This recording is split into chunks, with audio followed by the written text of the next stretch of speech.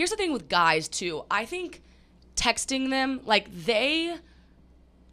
sorry to the male species, are, when it comes to communicating, like they can't read a mind even remotely. Oh, I know. You could be like yes, and they would take it as maybe.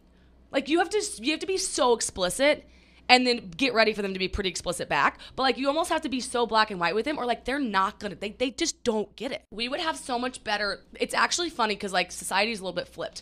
We give men all the power to ask us on dates, but we actually have the brain that should be asking them on dates because we're way more decisive and we communicate better. Yeah. But yet the guys are the ones that do it, and they're like, what's up? And you're like, no, ask me to dinner. Like, I want to go to, like, I'm giving you every sign, like, I'm here.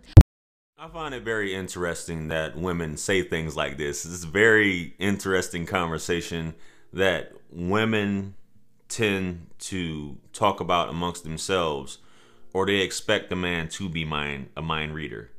And only men who really know women or understand women, that 3% man, shout out to Corey Wayne, can kind of be intuitive on that type of time. But women are sometimes all over the place, and I'm gonna get into a lot of this stuff that she was talking about in terms of communication, because women are some of the worst communicators, regardless of what they like to say about men. But before we do, man, because we got a lot to unpack in this mind reading video, it's your favorite everything JR Wisdom. Hit that like and subscribe button along with the bell, that way you receive all the notifications for all of my future videos that have content like this. Let's run it up to 100,000. Quit playing with me. So she's describing a man. So men aren't mind readers. First, you can be good with, and I know I said this earlier, you can be good with women, right? But women will always throw a monkey wrench somewhere in there, or she'll be feeling some type of way and won't say anything to you about it and expect you just to know, or ask her how she's doing or what's going on. And when you do ask her, she'll say nothing, right? And some women want you to beg the answer out of her. You have to do it in a certain way, or you have to talk to me in a certain type of way. I'm not saying that men, and you have men who genuinely come across soft-spoken and ask you, hey babe, what's wrong? Nothing, I'm good. And you could tell something's wrong because of something that you may have done or didn't do in a moment, and she holds that inside and doesn't tell you about it. So who has worse communication? If a man is asking you what's the issue and you decide to basically keep it inside. And this is, I had a video called How to Effectively Communicate with Women. I think I did one with Princella the other day, and we talked about this as well. I think it's very important for the men who understand women. Some women, like a lot of women, are just fucked up, guys. You could be doing everything right. You could be texting. You could be checking in on her and things like that, and you're considered too needy, right? You could be pandering to her hand and foot, which is what she'll say she wants, but she's turned off, right? He didn't know this. He didn't know this.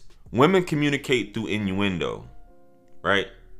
That's how women communicate. They don't communicate directly. We are black and white, because that's logic. Logic is speaking in, black and white, for lack of a better term.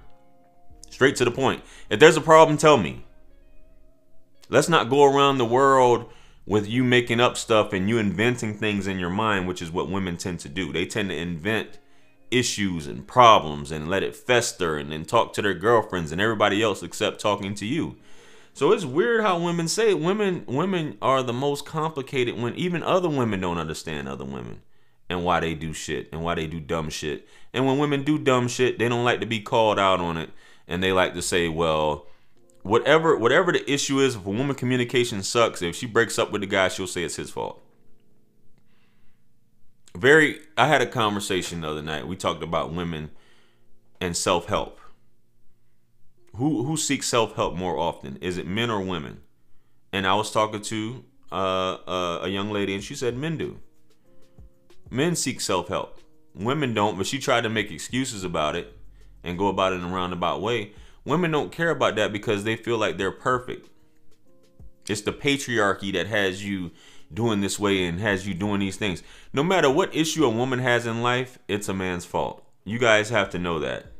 You guys have to know that whether it's communication, you asking her out on a date.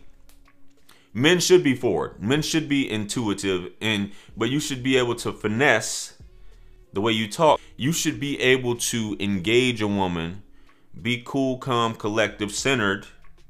When I say in a roundabout way, I don't mean like you're like you have nefarious intentions, but you need to be smooth with it, bro. You need to be smooth with it.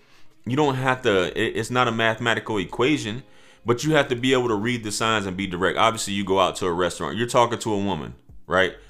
You ask her, you converse with her, and then you ask her directly what it is that you want. Hey, I would like to take you out on a date. And a lot of times women are waiting. Women aren't as direct as men are. Women aren't going to be like, hey, I want to go out on a date. They're waiting for you to do it. You are the leader. You are leading the interaction. You're leading the sexual interaction. You're creating the chemistry. You guys go out to a restaurant. You don't look for her to move. You look for you take charge. You get the table.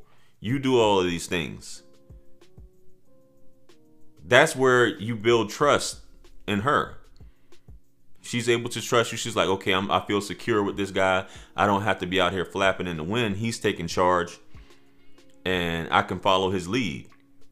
Hey, and you have to look at when you're talking to someone, what is her expectations, right? And what's your expectations in her?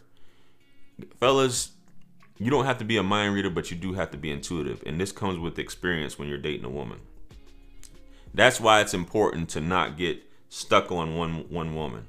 It's important to communicate with a lot of different women, and it doesn't have to be anything like in terms of intimate, or you trying to get with her. It's just like Alan Roger Curry, rest in peace, would say, just talk to cashiers, women at the mall, women at the perfume stand, at the kiosk, just random women. That way you become comfortable and you can understand. And over time, when it comes to you communicating with women, it'll be like clockwork what her responses will be. You know what I mean? You can kind of predict it. But if you're just starting out and you're new to this and you don't know about these things, then yeah, you might be like, okay, I don't know what she wants. I'm afraid if I say this. Guys, you got to say you're not going to be disrespectful, but you have to say what's on your mind. Women like a man that, regardless of what she said, she likes a man that's direct. She even said in this video here, like, you'll be direct, but he'll be direct back. Don't wait for a woman to do that. You know what I'm saying? You have to be direct. You have to be, I'm not saying aggressive, but you have to be assertive. That's what women like. Women don't like a man that's timid and, well, I don't know. And hey, what's up? What are you doing? Well, what are you doing? Well, how are you doing? Well, how are you doing? Okay. Well, how was your day? How was your day? Women aren't trying to hear that, fellas. Women want a guy who's decisive and direct. That's thoughtful. Certain things when it comes to a date, which I'm gonna talk more about this, proper dating, how to build relationships with women and things like that. That way, all of the anxiety that comes with it, you're gonna make mistakes, fellas. Women aren't perfect either. So if you make a little mistake or you basically have an oversight at a point, she shouldn't be all down your throat about it. This is what comes with being human. But definitely being able to read a woman is a skill, and it takes experience.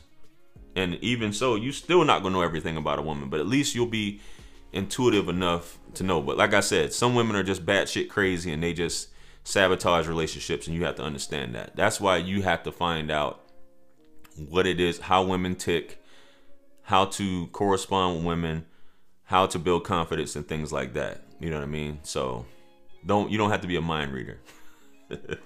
Anyway, let me know what you guys think. Comment below. Like, share, comment, and subscribe. If you're having issues, there's a lot to unpack in this video, and you're having issues with dating and, approaching women, and you don't know how to effectively communicate with women, book a session below. Purchase all my books, merch, t-shirts. It helps to support the channel. Follow me on Instagram, Facebook, TikTok. And with that being said, much blessings and abundance. Stick around for the next video that's going to pop up on the screen, and that's where I'm going to see you guys at. This is Wisdom. I'm out of here. Peace.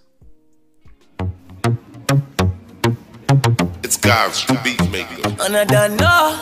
I'ma put a light in the sky for the G's that done turn memory from go. Blessings we send to the ghetto